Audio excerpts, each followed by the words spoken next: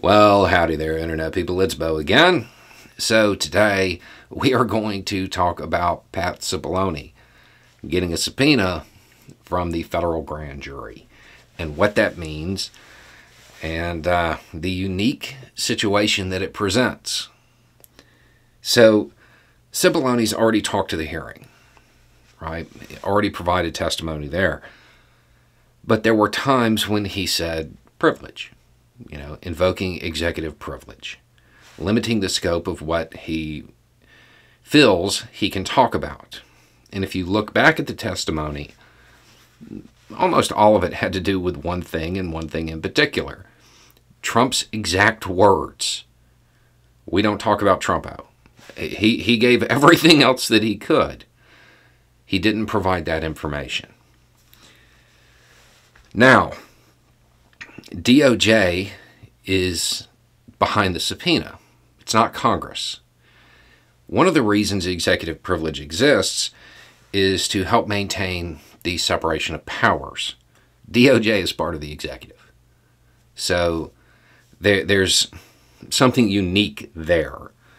In a normal timeline, in a timeline that doesn't include the Department of Justice investigating a former president, it's the Department of Justice that is making the argument that people like Cipollone don't have to testify. They're normally defending privilege. This subpoena suggests that they're going to try to get through it. Now, given the fact that it is the Department of Justice that is normally defending privilege, they know the arguments. They created most of them. They know what Cipollone's attorneys are going to say. They also know how to get through them. My understanding is that at this point, there are conversations, discussions, negotiations going on about what Cipollone can say. If you really kind of think about it, DOJ has a couple of routes they can go. One is ask him about stuff that isn't within the scope of his duties. Therefore, executive privilege doesn't apply. That's what you got at the hearing. The other is to say that if there's crime, there's no privilege. Right? Now, the thing with that is that they might be willing to allow Cipollone to draw that line. When you look at his testimony from the hearing, this wasn't somebody who was hiding behind the concept of executive privilege. This was somebody who felt restricted by it, who wanted to provide more information, but didn't because felt ethically bound by this concept. If that concept is pierced, if it is removed, if the scope of what he is ethically allowed to talk about is widened, I think that Cipollone would be willing to provide information and draw the ethical line accurately as far as this is something that might be related to a crime, this isn't. But we'll have to see how that plays out.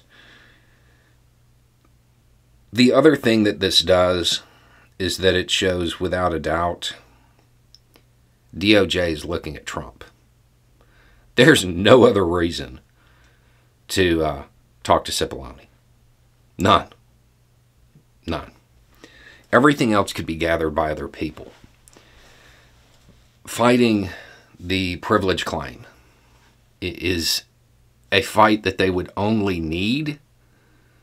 They'd only need to undertake that if they were trying to get to Trump. Everybody else, everything else that's going on there, they don't need him. This subpoena is very indicative of a Department of Justice that is looking into the Oval Office. So there are reports suggesting that this fight over privilege could take a really, really long time, months. I don't know that that's how this is going to play out. it seems to me that if DOJ is smart, they would recognize him as a witness that wants to provide information. And they just have to give him the mechanisms that allows him to do it in a way that is ethical by his standards. I don't think that's going to be that hard.